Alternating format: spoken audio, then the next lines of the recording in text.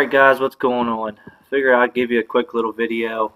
I have had a couple people ask either that haul freight or they're just looking to get in the auto hauling business, and just wanted to show you guys Central Dispatch. So I have a location in here, origin and destination. I know there's going to be cars there, that's why I picked it. But if you go scroll down, you can select what type of vehicles, boats, heavy equipment, how many vehicles you can haul at one time, how quickly the cars are ready, things like that. So when you hit search, it'll come up with the list of cars that are available in your certain criteria. With this, we'll go with this one for instance. It's got 2 cars. It's in Finksburg, Maryland, and it is going in Newark, New Jersey. You can click on that and it'll tell you what vehicles they are. It usually will say car, truck, SUV, just so you know size.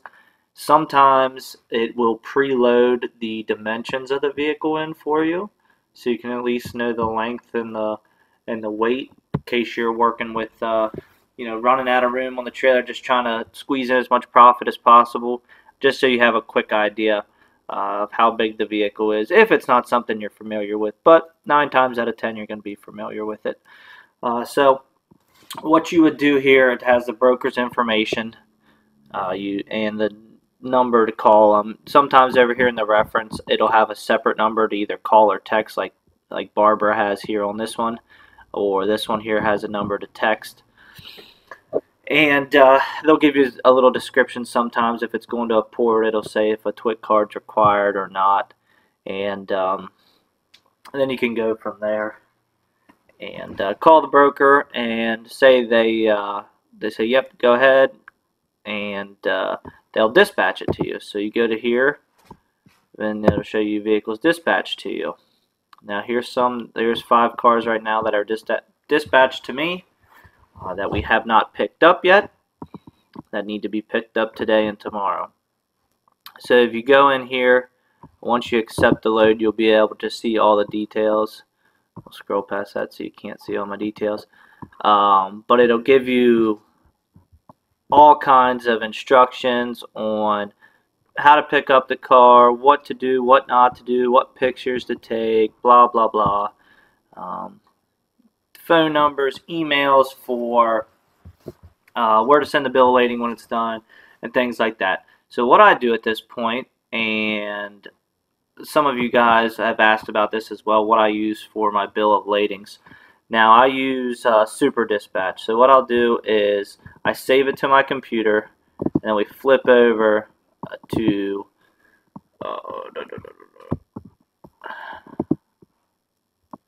we'll flip over to, here it is, Super Dispatch.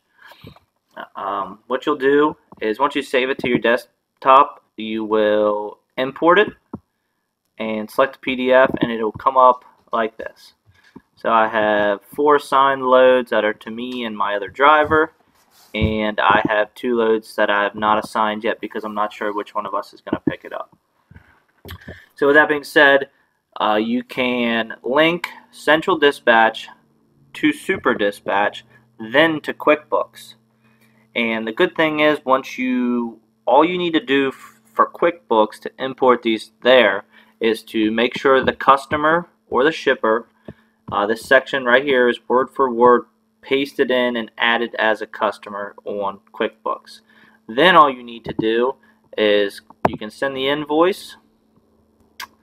This will come up, you don't email it, and it'll say QuickBooks Online, and you can import it right to QuickBooks with all the information, and it saves it right there for you, which is great. So that's just a little rundown of Central Dispatch and how that whole thing works. If you guys haul freight, it's just like a freight load board, but for you guys that aren't, in the game yet, it'll show you. That's just a little rundown of how it'll work. Let me go back here to search and show you guys something as well that I forgot to mention. it'll show you the rate, which has an estimate on the miles and the price per mile, which is nice when you're scrolling through to see. See, this is a bike here, so it's 62 cents a mile. If you're already going to be there and you're already heading that way, that's an extra 125 bucks for fuel for you. But it also tell you how you're getting paid. You'll get COD, you'll get a company check, and it'll tell you if it's going to be a 5-day, 15-day, 30-day. Most of these are quick pay or 5 days, so you'll have your money within a week or two, which is nice. And if you're, you know, say you need some cash, you want some cash, and you know, just how the week's been going, you can get COD. There's 400 bucks when you get those cars delivered and whatnot like that. So that's just a little rundown there for you guys on how Central Dispatch works, and it's very easy. I tried a different software for bill of lading, and it made my job a lot harder. I didn't want to pay excuse me, I didn't want to pay the money for Super Dispatch.